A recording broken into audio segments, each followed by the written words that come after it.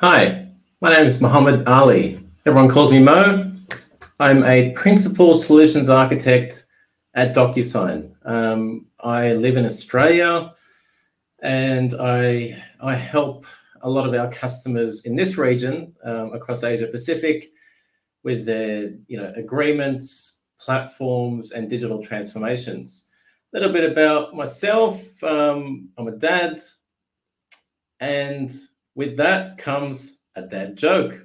Just to kick it off today, I'll just read it out to you. I've got it in front of me here. Just seen a burglar kicking his own door in, and I asked, "What are you doing?" He said, "Working from home." I know I'm laughing at my own joke, but it was so horrible. It just made me laugh, and I thought I'd share that with you. Anyway, what are we here to talk about today? Today, we're here to talk about document generation in eSignature. I'm actually super excited about this functionality because now we can do it directly in our eSignature platform, DocGen. What does that do? It elevates the whole experience, especially for your customers, your signers. It elevates that whole experience because now you're generating a professional looking agreement directly within eSignature. You're not using multiple tools or generating it somewhere and putting it in eSignature and sending it out. It all happens seamlessly. And you can easily create those templates using our DocuSign template assistant in Word, and I'll show you a demo of that. You can include business rules, conditional logic, so you can show and hide certain clauses according to the data that's been input. Could be a certain state, means you show a certain clause. I'll show you all of that as well. So essentially, there's no more misalignment of formatting or mismatched fonts within your agreement. Two main benefits, and there's plenty more, but the two main benefits that I know you will see straight away. You're going to save time as the person sending out and managing those templates. You'll save a lot of time in your sending workflows because now you're generating the customized agreements directly in eSignature, as well as the ability to do bulk generation. So bulk generation and sending by uploading a CSV with the data that you want to merge and having it being sent out to 100 people, a couple of hundred people. Imagine a travel policy update, HR offer letter, which I'll show you today, or it could be to your franchisees or lessors, for instance, or lessees, for instance. So all these different scenarios, if you're a real estate agent, if you're in construction, if you're in HR, many different examples where a bulk generation really, really makes sense. In addition to that, what this will do is this will simplify deployment. What I mean by that is this going to reduce the number of templates that you have. Today, if you have an offer letter with 4 different templates according to the state and the type of clauses that you need in there, that'll all get reduced down to 1 template. And that's just one example. There could be many different variations of that. The type of role they have, the type of remuneration, and a whole host of other examples there. And that's just one use case. So imagine all the other ones and how much more efficient this whole process can be. What I'd like to do is jump into the demonstration, but essentially this is what we're going to, how to build that template. Great. This is an example of where we could start off at. Think about it as a Word document for an offer letter. Now, the example that we'll run through is how do I make this into a document generation template? And then how do I send it using DocuSign by creating a template?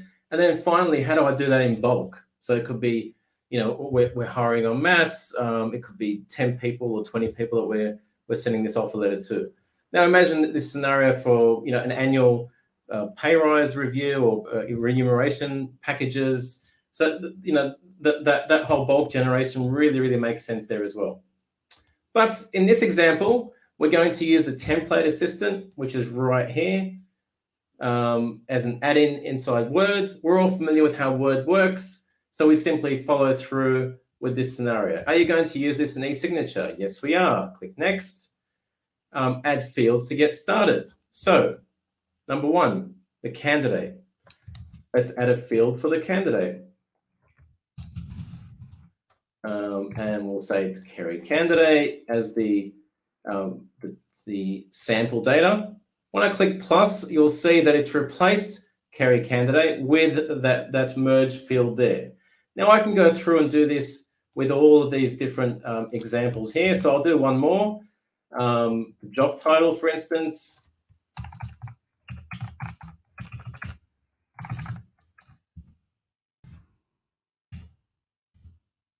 And we can add that in and replace that. So I've done 2 examples there. You can obviously do that for the start date, the amount, and so forth.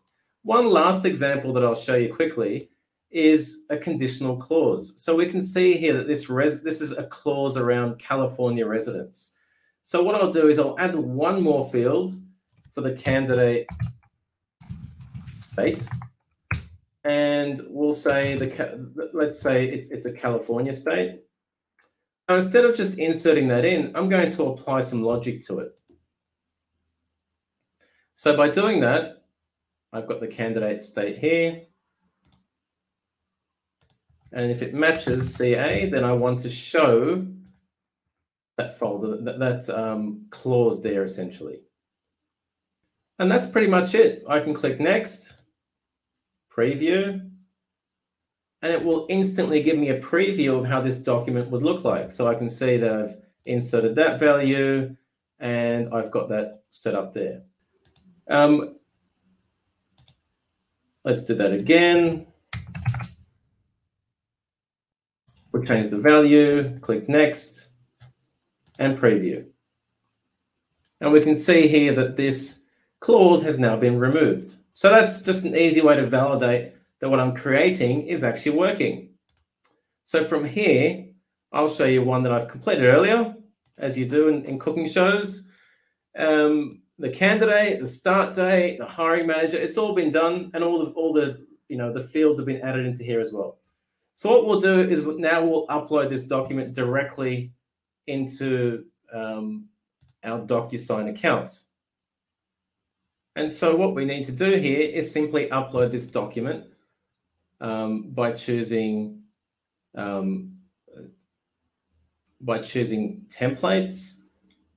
I've done one here earlier, but what we'll do is I'll show you how to create a new one. So create template, upload, and we'll add that one that we created earlier there. So this one here. The great thing is DocuSign will automatically know that this is a document generation document. It recognizes the formatting of the curly brackets, and you'll see that document generation come up there. Now from here, I simply need to add in candidate in my data as my template, and then click next.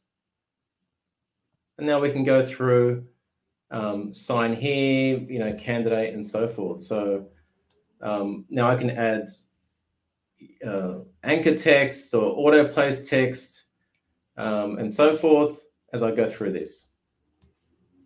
But that's really what I'm doing. So I'll do that for one of them,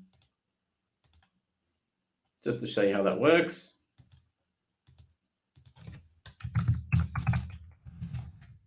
I've left that hidden text in gray, that sign here, auto place text, but normally you'd put that in white and make it hidden, and then that's where DocuSign will know where to place that signature tag.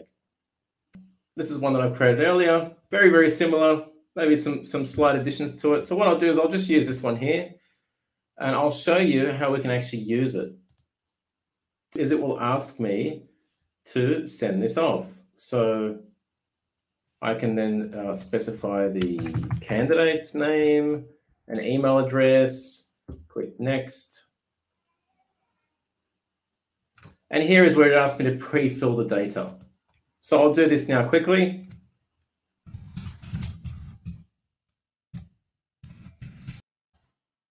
Perfect. Perfect. Okay, send.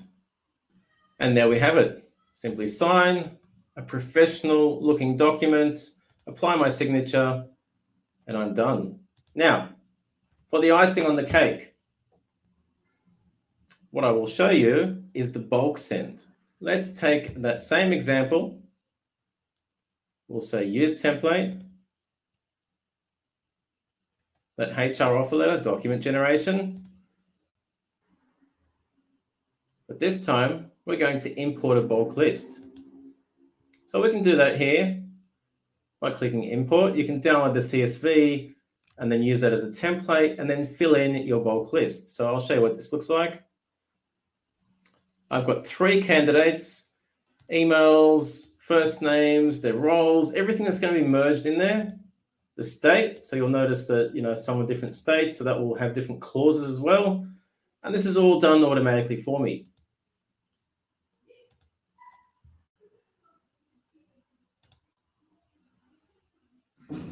And there we have it, 3 rows, finish import. And we can send that out.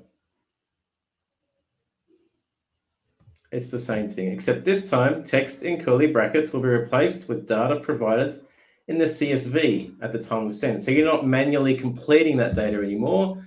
In those text fields like I showed you last time, we simply click send, and all the data in the CSV will auto-populate each of those merge fields. And it will create 3 separate envelopes that have been merged and ready to be executed. So we can see that here.